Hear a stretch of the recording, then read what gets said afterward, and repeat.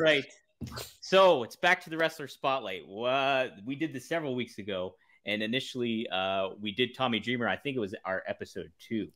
And so we're going to pick up where we last left off, which is appropriate for this week because it's around the ECW, WCW invasion. So before I get to that, though, I did want to ask about Tommy Dreamer as a creative mind backstage during the ECW time. I know he's pretty big part of the backstage scene there, but how much kind of creative input did he have in regards to how the show is executed in certain things, or was he a valuable opinion backstage a lot of the times during that era, if you remember?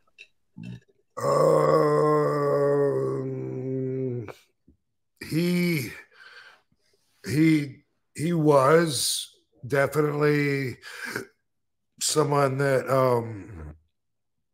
I think maybe like when I'm thinking like maybe some of the house shows, especially in the later part of the window when I was there, I think sometimes Paul wouldn't be there and Tommy would be taking his place. Okay, yeah. So he had that much. He had that much power, but he was that much office, you know, and that much in touch with Paul. You know, Bubba was close to and Taz, like all those guys that lived in New York. I feel like they were part of the office and keeping things moving along with Paul, whether it's ordering the T-shirts or I don't know, even keeping the TV going, you know, to an extent. But I think that they all had a lot of say so in the direction of.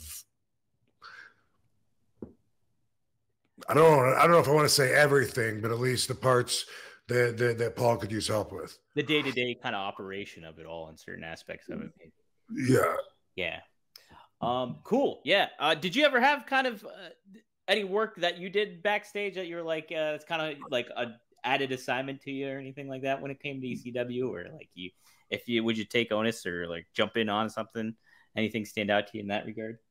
No, you know, like, I'm in charge of me.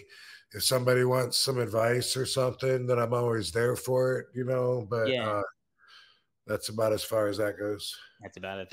All right.